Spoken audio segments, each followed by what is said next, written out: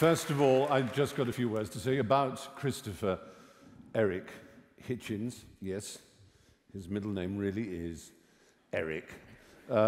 Maybe a comic name to us now, but it's A was the name of his father, and B, of course, was the first name of a writer, polemicist, essayist, and political thinker on whom Christopher has written a book and from whom he can rightly claim descendancy and influence. Eric Blair, whose pen name, of course, was George Orwell. You can call Christopher Hitch. You might call him the Hitch. You can address him as Mr. Hitchens or Christopher. But if you wish to emerge from his presence unscathed, don't even think of calling him Chris. I have to explain why it's me here, why it is I here, introducing this evening. An evening during which Christopher and I were scheduled to shoot The Breeze, him in Washington, D.C., and myself here. I can't claim to call him a friend with anything like the depth of meaning that several of the people we're going to hear from this evening can, but I can at least claim the privilege of having debated with him by his side at Hay on Wye and here in London for Intelligence Squared. And I can claim, too, that we call each other Old Horse, like Stanley Ukridge, or Old Crumpet, like Barney Phipps or Ufi Prosser, for we share a love and a great passion for the works of P.G. Wodehouse, and such things form a bond. The first thing I want to disabuse you of is the notion that Christopher is an earnest and humorless, political and utterly sanctimonious figure, as he is sometimes painted. He has fought for all kinds of causes all his life. He has stood up against bullies.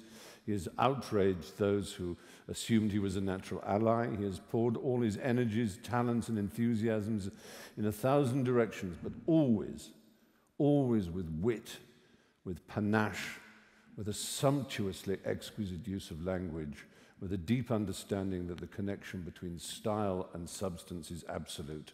A true thing, badly expressed, is a lie. Christopher has opened up debate, given voice to ideas and causes that without his talents would have been less ventilated and less understood. He has done so from a position of learning and understanding that earns the accolade, no matter how unloved and forlorn it is in Anglo-Saxon nations, of intellectual.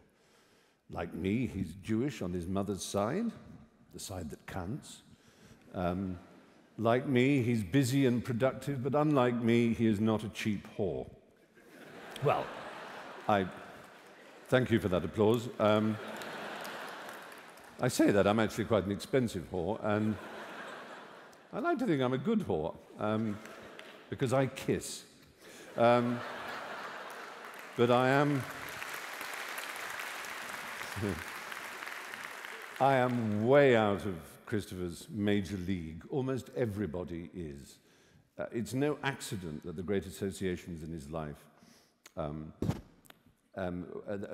which he was at the absolute center, of one of the most remarkable, talented and tight circle of friends in British cultural life of the last 50 years, who are all distinguished, not only by their supreme intelligence, their speed of wit, their range of learning and breadth of knowledge, but also quite simply, at the very level of the sentence, by their miraculous ability to put one word after another in the service of poetry, the essay, the novel, criticism, story, or political screed.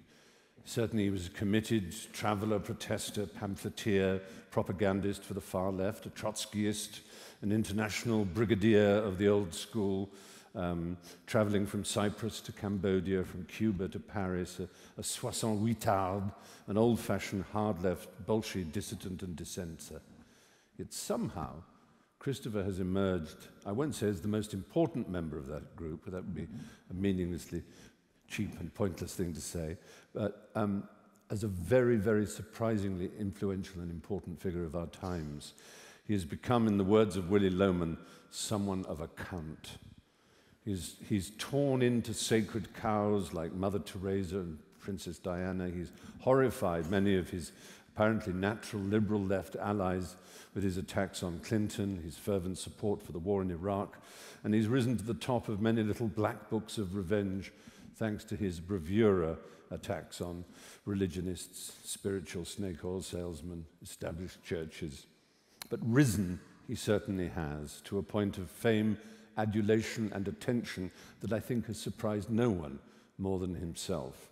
So what we're here, perhaps most of all, to celebrate is that someone in this cultural desert of celebrity worship, counter-enlightenment malice, and revealed scripture tyranny, someone has shown that there is still in this world, especially amongst the intelligent and curious young, a furious appetite for ideas, for knowledge, for thought, and for the questioning of authority, for being, in a word from one of his best books, a contrarian.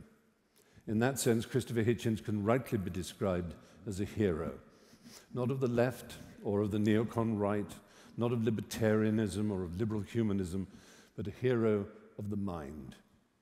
Well, he's certainly my hero,